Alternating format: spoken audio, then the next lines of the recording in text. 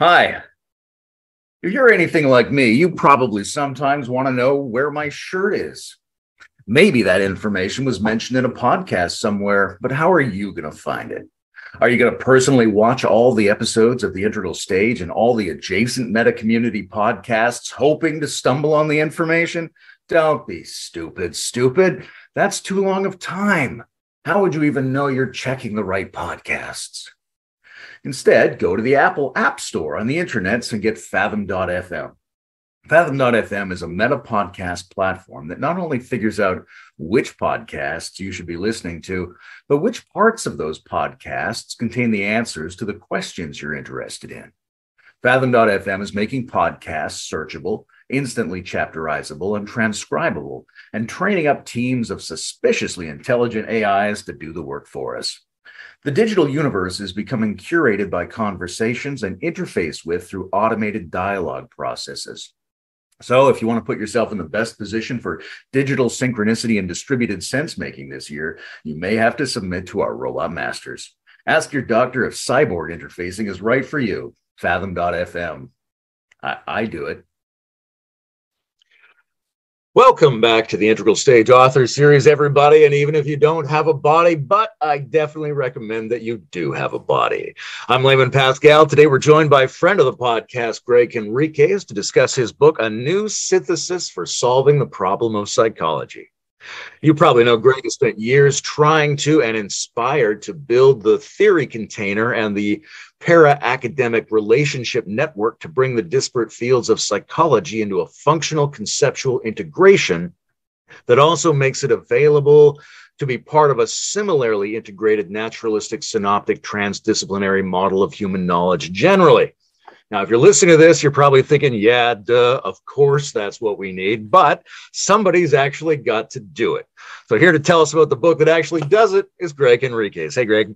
Hey, Layman. So good to be back. Both my body and my mind, my spirit, all of that. And we can define what those terms mean. Happy to talk about it. So yes, over the break, this arrived in the mail and I was like, hey, this is pretty interesting. And I'm wearing purple to honor the book has gotten here, and it's a super exciting thing. Put it on my calendar when we're going to be able to talk about it and share with you. Of course, we've already dialogued a lot about these ideas, but it's nice to have the tome, over 500 pages, delineating the argument that I make, and it's good to have it in the academic literature. Well, let's ask a few questions about the book itself and then get into some of the key concepts. First of all, where do people get their hands on this thing? Right. Well, you can get it on Amazon. They do have a paperback. It is prohibitively expensive, and I apologize for that, but that's the nature of academic publishing. But the paperback is now for $60, and there are some copies apparently floating around for $40. So if you go on Amazon, just type it in, you can get an access to it. Also start thinking about leaving reviews. People were eagerly waiting for the first review to come in. But yeah, so that's the easiest place to find it. Who is the audience for this book? Is it mostly disaffected psychology professors edging into metamodern spirituality? Is it the general public? Is it all kinds of psychological practitioners who sense the problem the book is wrestling with? Who's your ideal reader? Great. I would say my ideal reader really is somebody, say, near the end of their undergraduate career in psychology who is a big picture coherentist, kind of thinking, going, why do I have access to all these middle level stuff, but I can't put them together? There are many, many people out there that are like that. Unfortunately, the field, basically the structure of the field poo-poos that and says, oh, that's a naive wish for coherence. So it's for the people that have that sense that there's something missing at the level of coherence. And then this is a systematic argument. And I will say it's really the second point that's really key. The structure of the book is less about an audience and more about an argument. It's basically, here's a deep analysis of what I think is really not a matter of opinion. This is the argument of the structure of the way the field evolved. There are particular reasons, justificatory structural reasons as to why it evolved the way it did. It didn't have access to the right conceptual structure. It thus grew as a bastardized discipline that was fragmented. That was a horrible mistake, ultimately, in retrospect, although a very understandable one. We can correct that mistake. And when you do, there's a cascade of consequence in terms of how we think about ourselves and the universe and what we ought to be doing, especially now when we find ourselves in the sort of 21st century meta crisis situation. Let's say people read this book and let's say that argument lands with them. What's your most grandiose hope for what that could achieve in the world? And what would be a win, even if the grand possibility doesn't immediately take hold? Yeah, no. So the most sort of grandiose is a fundamental change in our grammar, our sort of sense of our metaphysical grammar, and I mean that just in a descriptive scientific sense. So right now in the West, we're inherited the basic dichotomy between the physical and the mental. We hear the mind-body problem. We wonder about the nature of consciousness in the universe. What's really the ontology? What's the reality of our universe?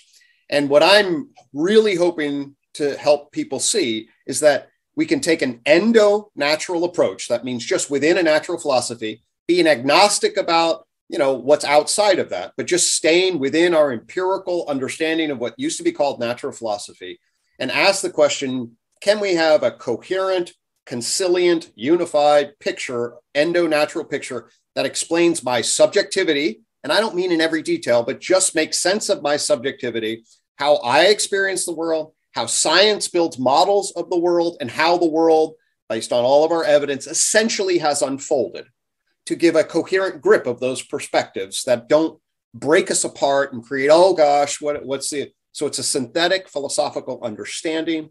In terms of the core of the book, it says that we can break the universe naturalistically into an energy, information, implicate order. I use that from Bohm. I don't mean exactly what it means, but just Big Bang, quantum field, underneath the material universe, matter, objects, space-time universe. Then there's a living organism plane of existence. Then there's a minded animal plane. Notice the term minded here. This is a reference to the neurocognitive sensory motor looping that really gets consolidated in the Cambrian explosion. Minded is the property that's associated with animal behaviors as sensory motor looping operating on and in the environment as agent-arena relation. So mindedness is a new term that the Kant's tree of knowledge and this whole argument introduces. It's the property of the sensory motor looping of the animal structure. And that's a term that we've lost. And the unified theory specifies it as clear in the universe as we specify life. It's a plane of existence of minded animals. And so there's a joint point between living organisms and minded animals, super important, but generally overlooked. And the unified theory specifies the joint point between minded animals at the level of, say, primates, and then how we become cultured persons. And so then we have this whole idea of energy information into material objects, into living organisms, minded animals, and then cultured persons, giving rise to systems of justification that ultimately give rise to science as a particular kind of system of justification that we can loop back and say, okay, these justification systems map the evolution of the universe. So the energy, matter, life, mind, culture replaces our mind versus matter grammar. And if you do that, it's a that's a deep grammatical shift in our understanding. And that will create, I think, a big change in relationship to kind of how we experience science, subjectivity, collective wisdom, and many other things.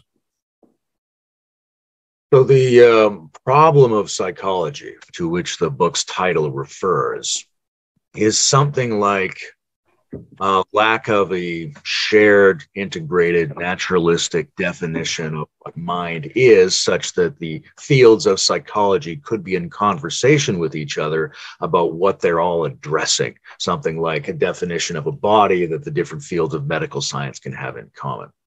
So you're saying that this notion of the minded animal and its extension into the cultural justificatory zone as well, that this is somehow at the heart of defining the thing that all the fields of psychology are about. Is that right?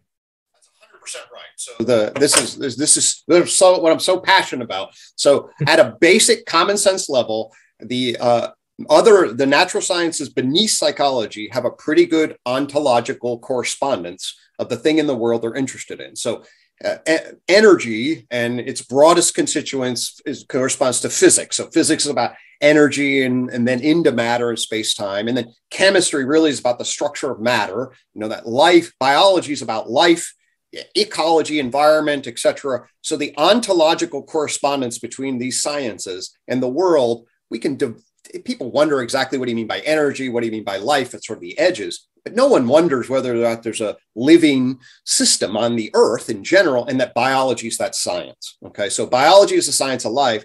I want to then say, when you get to psychology, that ontological correspondence completely dissipates, meaning that within the field, there are foundational disputes and no consensus about what you're trying to grip when you say, if you say psychology is the science of mind, what do you mean?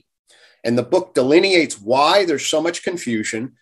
In particular, then goes ahead and delineates mind in terms of 3 different meanings that have totally different reference points.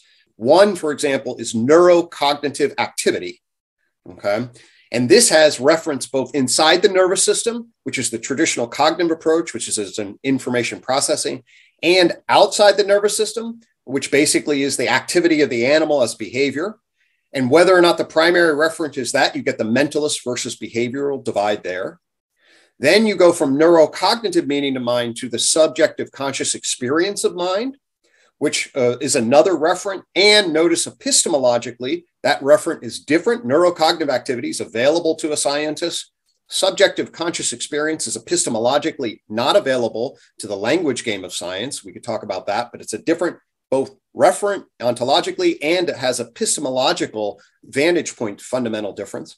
And then finally, some people think of the term mind as what we're doing right now, self-conscious justification. This is Rene Descartes' primary point about what mind is. I think, therefore I am. Only humans have this kind of conscious mind.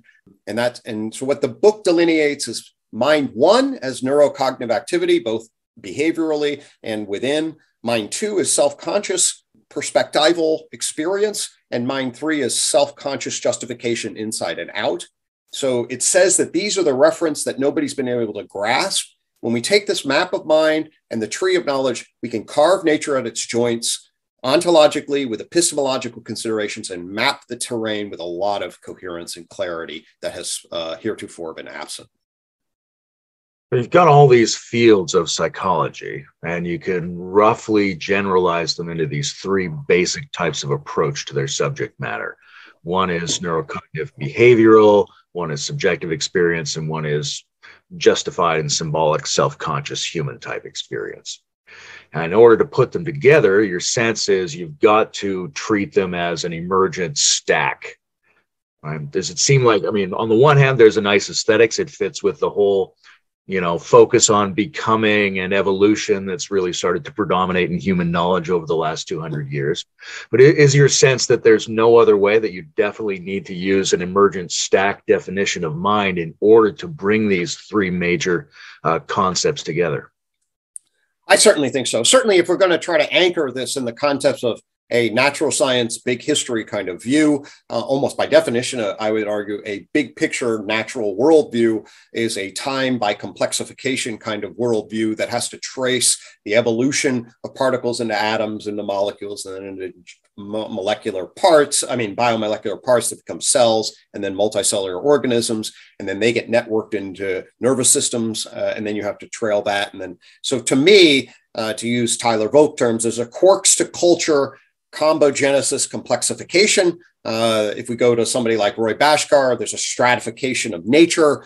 Certainly Ken Wilber talks about this, of virtually all naturalistic views, if you want to, whoever you want to put in that, but almost all, if we're going to talk naturalistic perspectives, there's a levels of integration, stratified levels of nature, an emergent emanation part that's crucial. And so I think that's pretty consistent. If you look at E.O. Wilson's consilience, that's certainly consistent with that. The tree of knowledge that it sits at the heart of UTOK gives us a new way to think about that emergence through the 4 different cones of complexification. And that brings a way to carve nature at its joints between living organisms, minded animals, and cultured persons. And it's been the missing joint points that have failed, that have resulted in us being so lacking in our clarity when we try to grip the mind concept. But when we apply this model, you get a much clearer view of what a minded animal is, a neurocognitive activity. It's going to give rise to subjective conscious experience in the animal lineage, and then ultimately a self-conscious justificatory. And in this way, we can then carve out basic psychology corresponding to minded animals, and then human psychology corresponding to the human animal at the culture person plane of existence, And then we have joint points that clarify what in nature we're referring to. That's as clear as what biology corresponds to at the dimension of life. And that's what's been missing. I don't see that there would be any other way. I'd be certainly open. I'd be curious. I don't see that there's any other way that you'd actually be effective at getting the kind of grip that I'm after and the clarifying elements that I'm after, other than going this kind of route. The subtitle of this book says it's going to address the Enlightenment Gap. So help us understand what the Enlightenment Gap is and whether that's an immediate effect of the insufficient approach to the nature of the psyche, or whether the insufficient approach to the nature of the psyche is a result of the Enlightenment Gap. What's the cause and effect there? Lovely. Well, there's certainly an iterative and convoluted, but very important feedback cycle between the confusions in relationship to that. So let me talk very briefly about what the Enlightenment Gap is. The argument essentially is that as science, and in particular science grounded in physics epistemology, and then as physics delineated a particular slice of nature ontologically, meaning matter in motion, analyzed through quantitative analysis, experimentation, mathematical modeling, experimental analysis that can be observed through an intersubjective, objective analysis, meaning we get subjects who get trained in a particular set of procedures. They can measure, they can observe from a third person exterior epistemological view, the unfolding change, and then we're able to map a slice of nature, the material object dimension, and things like gravity. Once that gets grounded, that gives rise to a particular kind of epistemological grounding that, of course, takes off in terms of its authority, in terms of its claim, in terms of its iterative process with technology. Much of modernity, the intellectual heart of modernity, is in the first in this Western scientific enlightenment. But as physics emerges, both in its epistemology and language game and the ontology that it specifies, what happens is that gets clearer and clearer. Its relationship to mind gets more and more confusing. And although we certainly get some developments in things like Kant and the modern philosopher Kant, that basically gives rise to a transcendental idealism, an epistemological view of the phenomenology of human categories of mind that can be mapped with this, I would argue pretty clearly that we get basically a break in our synthetic philosophy between essentially a Newtonian ontology, and even as you go into quantum mechanics, general relativity, you still have this sort of matter in motion, physical, that's elucidated by physical sciences, that then has this huge question of, well, what is psyche? What is mind? What is consciousness? How does knowledge interface with the physical sciences? And mind-body problem basically means we don't have a clear synthetic philosophy that places mind and matter in right relation. I also would argue that we don't clearly delineate what scientific knowledge is relative to social and subjective knowledge. You see this in the modernist versus postmodernist, if you want, I use that kind of basic framing, epistemological, ontological dispute and different sensibilities.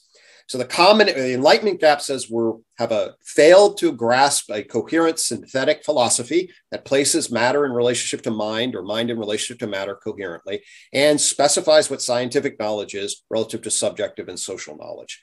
So there's a gap, there's a breakdown in our knowledge. Science then drives itself into technology, but it alienates itself in relationship to the subject. And alienates the mind makes it very ambiguous. This book does is it argues that the science of mind is right at the epicenter that emerges from our Enlightenment confusions, and thus the confusion centered with the problem of psychology is at the epicenter of the Enlightenment Gap. By solving the problem of psychology, which is a scientific articulation of what mind is in nature that can be observed from a third person, and also placing that in right relationship to subjective conscious experience, both in general and through a particular unique individual like me versus you.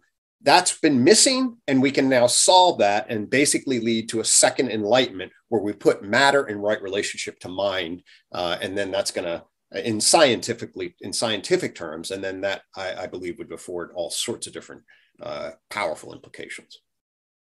So the success of things like the Newtonian approach in the physical sciences and the habits born in us psychologically and sociologically from that success make it impossible for us to reconcile the different aspects of what we mean by mind.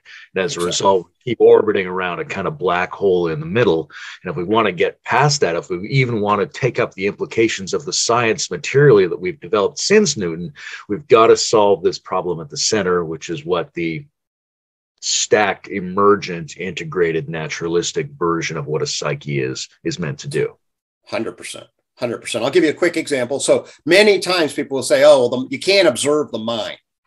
Okay, and what that mean? Then what? My question is, well, what do you mean by that? Okay, and then you realize, well, and then you get all this equivocation. What the unified theory would say was actually what you can observe directly is what called mind two. That second definition. Okay, I can observe your conscious awareness and functional responsivity. You can observe that in your dog. Okay, so if you mean by mind-minded behavior, you can totally observe that. We can look at the way the nervous system changes, and we can certainly model it as a hierarchical neurocognitive information system. We can model that scientifically. The language game of science does come up against a mind-to subjective conscious experience. And so there's an epistemological gap there, but that's only one aspect of mind, at least according to the definition I'm giving. And there's some aspects that are variable. Likewise, mind three, the justificatory mind, goes right in and out of the inner and outer space through propositional organization. So you can observe, everyone's observing my verbal minded behavior right now. So that just gives you an example. Like when we say the mind can't be observed, notice what we mean is we mean scientifically observed. Okay. So, of course, from a subjective perspective, you could argue the only thing you observe is your mind. That's basically what Kant and an idealist would say, and I would more or less agree. So this issue of what's baked into our language, well, science is what's real about real knowledge, and that's why we give science a particular authority with some good justification of the kind of knowledge claims it makes, but it plays by a very particular set of rules, third-person empiricism, which by the structure of empirical epistemic process is in contrast to a first-person experience, subjective experience of being in the world. So there's an epistemological and language game issue right there. And we have to sort out then, and this is what the book then shows how to do, is like, well, we can actually, with these stack cones and these joint points, place this issue in right relationship and specify how science can observe facets of mindedness for sure, and then rightfully place the asset that it can't observe, i.e. mind two, in right relationship to what it can. And when you do that, I think that black hole gets filled in. And if that black hole gets filled in, then all of a sudden you get a lot more coherence in the whole overarching picture, fill in the Enlightenment gap. It's always fun to play alternate history games, right? It's always like, well, we could have gone this way instead at the birth of the modern education system or something like that. Totally. When you look back in the field of psychology, who are the ancestors of this project? Who was there that we thought, well, if we actually leaned more in that direction, this might have gotten solved a long time ago? Totally. I mean, people like Helmholtz and James were by far the closest to this at the level of, so Helmholtz was a great polymath. He was working on some psychophysics. They were looking at the relationship between physical stimuli and change. And he was also building the earliest, what now would be identified as predictive processing, active inference models, and the feedback loop between exterior and interior stimulus in relationship to that was really powerful. And if that had evolved in a particular kind of way, that could have taken off and solved the issue. James's functionalism. Okay, so what actually happens in the Helmholtz and psychophysics, you then get Wundt. And Wundt is then concerned really with human consciousness. And of course, this is part of this whole issue about where does animal consciousness versus human consciousness. So Wundt splits off the structure and then gets really interested in human perception, which is higher order than sensation. But to really access human perception, he then has to get reliance on trained introspection, what I would call mind three, self-reflection and self-report about mind two. And then that becomes a central feature, which then gives rise to structuralism. And structuralism gets pretty misguided in one way, and then it gets in direct competition with behaviorism, Watson's classic stimulus response behaviorism. And the evolution of structuralism versus behaviorism is a consciousness, mind two, versus mind one activity, science split. And the epistemology of science and the history from what comes from German idealism versus your British empiricism, all of that is where the cluster that becomes American psychology, the clusterfuck essentially of American psychology. If the Helmholtz into a neurocognitive functionalism happened early, into a Jamesian animal, into then human justificatory functionalism, this line would have been held and we would have been able to create specifications. I really believe that if I had been born a century earlier, of course, some of the insights I had was necessary in some ways for discoveries. Things like cognitive dissonance were important in my own understanding. They weren't around. But if you had the tree of knowledge system around the time of Helmholtz and to James, and you got those characters founding psychology and clarifying animal mindedness, where mindedness is a property of their behavior, and then human mindedness is a justification. And psychology is concerned with both, but its primary basis is animal mindedness coming off of biology. And then human justification and human psychology is a different field. If we had had that, the argument would have been, yes, all of this would have taken off in a different way. And we would have had an emergence of a natural science extension that wasn't troubled or broken by the Enlightenment Gap. It seems like these types of mind, these layers of mind, enfold their predecessors, so that mind 3, depends upon, includes, but isn't limited to mind 2 and 2 to 1, so to speak. So some of the ways of studying and thinking about the mind 1 are going to be inside mind 2 and so on. But what are the things that run through all of them? Like you mentioned Helmholtz and predictive processing. Right, that's a very generalizable idea. Is that a thing that applies to all 3 minds? And what other sorts of things apply at all 3 layers of this mindedness? Lovely. Yeah. So to me, what I would do to do that, the tree of knowledge gives us this picture of us unfolding stack, and there's a deep continuity in relationship to that. And what I would argue that it's trying to do at the level of deep continuity is delineate the stack of integrated information across a wide variety of different domains. So integrated information theory, as you probably know, is a particular way to understand human consciousness, and then down into consciousness, and then down into basically, I would argue it gets to a place where it's starting to delineate what intelligence is, which I would define as sort of functional awareness and responsivity.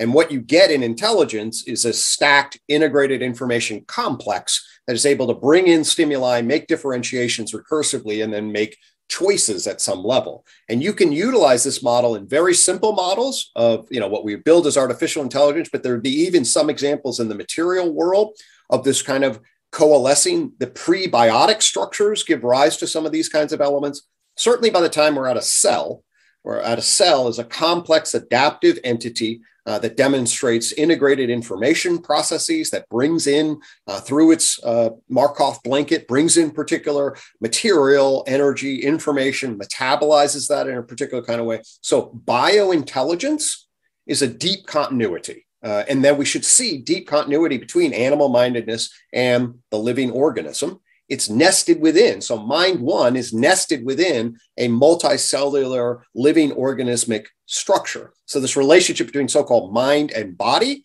we can then say, actually, mind 1 is then nested in the living body, which is a complex active system. And it's then, those are all nested into integrated information stuff that can get you down into the chemical layering of the world. And whether we want to keep going along those lines, that's debatable. But to me, what that says is, yes, there's a deep continuity, to use an Evan Thompson term. And what the tree of knowledge says is, at the same time, once you get an emergent information processing communication network system that has its own so-called language, like with genes and cells, and then with the nervous system and the animal as a whole, and then finally propositional language and justificatory processes, once you get a different language system, that gives rise to a shift in the plane of complex adaptive information processing. So then there's a deep discontinuity with regards to these 3 joint points of life, mind, and culture, because there's a different information processing that's operating meta to them. So we should be able to see the deep discontinuity, those are the joint points, and the deep continuity, that's the underlying continuity that's delineated in the tree of knowledge system. And to the extent that we can appreciate both those dialectics and hold them effectively, I think we have achieved an effective mapping. So there's a discontinuity between specific emergent styles of information processing, and yet basic principles of dynamic information processes themselves, which apply to every scale of emergence, also apply across these three layers of mindedness. 100%. Exactly. Yep. What are the implications of this kind of a model for the actual process of helping people psychologically, for clinical practice, for psychoanalysis, for treatment, all that kind of, the active component of psychology? Absolutely. So one of the things that it says is this. It says science is going to try to develop your generalizable levels, okay, and give a generalizable model. It also differentiates science's generalizable model from the unique idiographic particular. So one of the challenges of psychology that I try to delineate here is the difference between our generalizable models and the unique particular idiographic person in the world, where I define their psyche as their unique idiographic particular. So one of the things that this also does is it manages the difference between a scientific nomothetic view. This is one of my favorite words coming. A nomothetic view is this generalized causal structure that gives rise to possibilities, that give rise to actualities, that have empirical realities. That's crucial for a scientific understanding of generalizable under cause, but it's also the case that a scientific understanding is in somewhat dialectical tension with the historical unique idiographic particulars, which are essentially error from a scientific view, but from the experience view of the individual, they're actually what makes you you. Okay, so we need to differentiate the historical unique idiographic from the general. I use the word psyche in the book. I don't elaborate it too much. That's going to be forthcoming about why psyche shouldn't be thought of as a scientific concept, but should be thought of as your own personal unique history, like Gregg. And I just had this for breakfast. That's not really science. Science affords us an understanding of that. So point one is that this will say you're a unique idiographic particular. And subjective knowing is a different kind of knowing than science. We need a structure, a descriptive metaphysics that holds both epistemological vantage points and puts them in right relation. That's one of the things the unified theory does. So one thing right away is it's going to grant sort of the unique idiographic particular, which I think is crucial to understanding. If we're going to do a psychotherapy view, we're going to have a way to hold how that person is unique from all others. Concept of psyche actually in the language system I'm building does that. Now, if each person was a complete unique entity, we wouldn't have science and we wouldn't be able to say anything about them. Okay. When I come and when I sit with somebody, I'm able to bring a generalizable description of human nature in relation. All right. And then I can contact, and indeed this whole idea is that you can contact your subject with a scientific understanding of reality and put them in right relation. And what that means then for things like psychotherapy is this. When I'm hearing somebody, I'm thinking about what I would call the stack of information processing. Okay. So I'm thinking about what is the body doing? What's the living organism body? What's its history? How do the various organ systems interact? What's its basic trajectory for metabolizing energy and information in relation? How do the organ systems cohere? And what's the overall organization and integrity of the body? Okay. And of course, medicine would be looking at this, but I can now think about then the nervous system and the psyche as essentially mapping and modeling that structure at its core, because I understand its evolutionary history. I sometimes like to think about the brain as the skin turned inward. Okay. So in many ways, the way it develops is essentially like that. So what the brain then is doing is it's mapping the organism environment relationship and creating, has a whole history of behavioral path patterns, it's stuff that's happened to you, and then behavioral path potentials that you can invest in. Okay. And this is all not necessarily conscious, but this is built into the procedural agent arena participatory action systems that the animal has. And then it grows into a mind two field, which I like to call a global neuronal workspace. Okay. So the global neuronal workspace is this integrated function that brings in sensory exterior with interoceptive structure and proprioceptive body structure and creates a perceptual, motivational, emotional internal field that can then be framed and then manipulated in terms of attention and moved around in relationship to it. So it models this particular structure. And in higher animals, you get a deliberative function, which allows the system to simulate various paths of investment and manage inhibition, excitation around which path would be available to it. And then finally, in humans, we have this capacity to not only model our own environment, but model somebody else's through theory of mind capacities, develop self-other intentionality, and then ultimately on top of that, justificatory structures that then create an I, me, I, thou relation, where I can self-recursively analyze this felt inner experience of mine to justify what's going on there, and also then justify to you. So that's a lot of backdrop, but what that argument basically does is when somebody comes and says, hey, my life is going on in relation, I'm having all these problems, I'm doing all this. What I am listening then to is the horizontal relationship that this individual has with the environment. I can then trail that developmentally, especially the social environment. And then I can listen to the vertical relationship that they have with their body. I can listen to their animal structures at their core drives, core felt sense of pleasure and pain. That's the animal organism interface. Then I can think about their mammal and primate in particular. Do they feel attached? How do they relate in the social world? What's their felt sense of relational value? You and I talked about that. That's the embodied primate, what I call the core experiential self. How is that reacting to the perceptual field?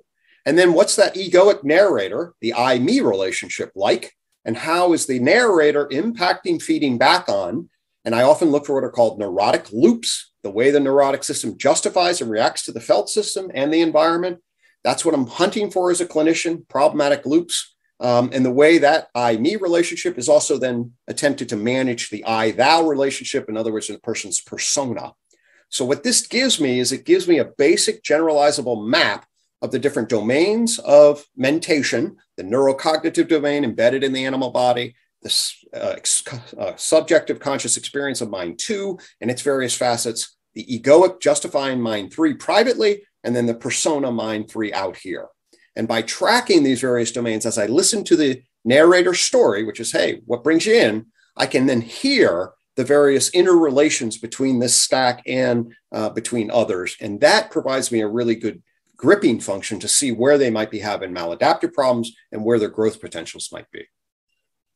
So from the therapeutic point of view, the two main values here are, first of all, that the peculiarity of individual experience is being emphasized, not totally at the expense of generalized laws, but that we've suffered a lot from the attempt by psychological schools in modernity to just apply a homogeneous notion of health and well-being that doesn't take the peculiarity, the deviance of the individual into account, so to speak, which I think is important for a culture that's proliferating its sense of the value of neurodiversity, atypicality, that normativity is more variable than we previously thought. Exactly. So that's one of the benefits. And the other benefit is just having a map for here's the set of functions you would check. Here's how you would check them in order to figure out what's going on with a person and which fields of psychotherapy might be needed to help them within a general integrated field of psychology. Exactly. And of course, you and I walk through that with the well-being checkup in relationship to how that might actually look in a context where I'm trying to map those structures and do so with a unique individual. I know you've been thinking about this stuff for years, but how long does it take to write a 500-page tome of this kind? Well, I mean, I had a sabbatical in fall of 2018. At that time, the book I built this garden, and I was really like this whole language system was emerging. And actually, the book started it quite differently than it ended. And it started as the Atua language system, where basically I was looking to basically say, okay, for people that want to understand where my crazy thought has taken me, here's the language system that I'm developing. As I got into that, I was basically, but we now to redefine mind and redefine behavior and redefine science. And I've been making arguments about kind of psychology for a long time. My first book, A New Unified Theory of Psychology, delineates that. And then as I was into the process of redefining it, I was saying, hey, we need to shift our perspective on metaphysics. And what evolved is actually what we need is a new metaphysics, meaning a concept and category analysis that then organizes our meta theory. And as I did that, I was really like, actually, that's what I did. I did a meta theory first, and then I built a descriptive metaphysical language system around that so that we'd have the concepts and categories that then could be tied together through the meta-theoretical causal explanations that then could organize the various parts of the psychology elephant. So my then perspective shift is actually, I need to write another book about how this thing solves the descriptive metaphysical problem of psychology that complements my first book, which was really on the meta theory problem. So that's then how I restructured the book. And then when I moved into that, so there was then about a 6-month period where I was like, oh God, I got like 2 books in my head. I scrapped the whole to a language book, then really just dove in. And it's basically about a 2.5-year process. Once I had the gripping function on this is I'm deepening my analysis of the problem of psychology and its solution with a shift from the meta theory to the core concepts and categories of science, behavior, and mental process. And then it was about 2.5 years of really writing that enabled me to produce the book. Are you writing sort of fluidly and spontaneously? Do you have a writing schedule? Do you have a research schedule? What's the actual process like for you? Well, I certainly have a daily schedule. When I'm in it, I can only write productively and reliably in the morning. So basically, when I'm in my most productive, I'm getting up at like 5:30, and then I'm writing until about 10 to 11. So my morning, I would say not a single word was written after noon in the book. So it's definitely a scheduled time for me to then sit down. There were periods where I was writing a lot, almost every day for 3 or 4 hours. Then there were other periods, stuff was going on in my life and other things. Then I put the book. There were a couple of times where I got to some stopping points where I wasn't really sure exactly how to proceed. So it would break some. But when I'm in the thick of it, it's, basically 6 to 10, 6 days a week, writing. Having this completed, what does it free you up for? What's the next set of problems that need a similar effort from you? Well, I mean, it's really, there are a couple of things. One, so, the book delineates the academic argument. My life has taken me so that inside the book doesn't talk about, maybe I have this coin, which holds the psyche. It's a new sort of conceptual architecture for the psyche, human identity, and then the tree of life and the entire garden structure. This stuff is so far outside of normal academic discourse that it doesn't fit in the justification system of the academy. And I don't mention the coin or the garden, even though I've been working on that since 2016. But what I'm trying to do now is when I did the to a language system, the system evolved into UTOK, Unified Theory of Knowledge.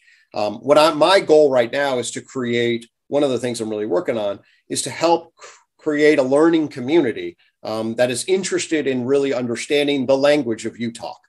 And we're building a platform called the UTOK Circle, which is under construction and hopefully will be ready to go in the next 2 months. I'm going to shift. I have a current theory of knowledge society. We're going to shift from that to the Unified Theory of Knowledge platform on Circle, the UTOK Circle, bring folks into that. I've announced, and certainly and you're a part of, there's a consilience conference, Consilience, Unifying Knowledge and Orienting Toward a Wisdom Commons, and March 17th and March 18th. It's an open public. We're going to be announcing more of that. We have about 45 speakers coming.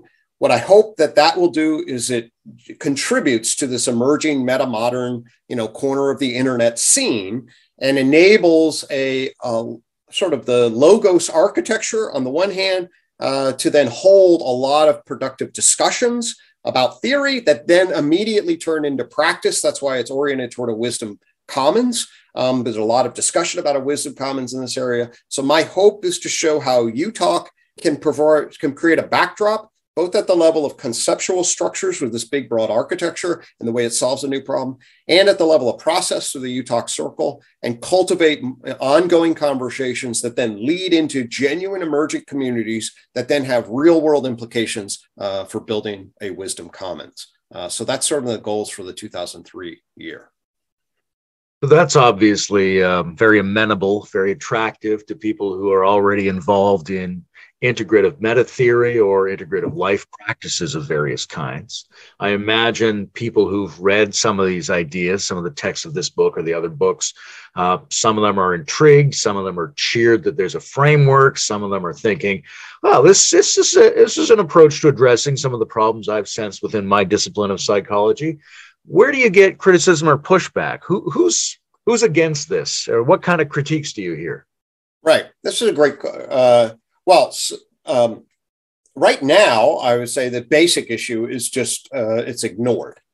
So there's not much in the way of, for when I first proposed the system, there was a fair amount of engagement initially, and there were different kinds of critiques. One of the massive problems of the system is that it's so big, it pulls in different kinds of critiques.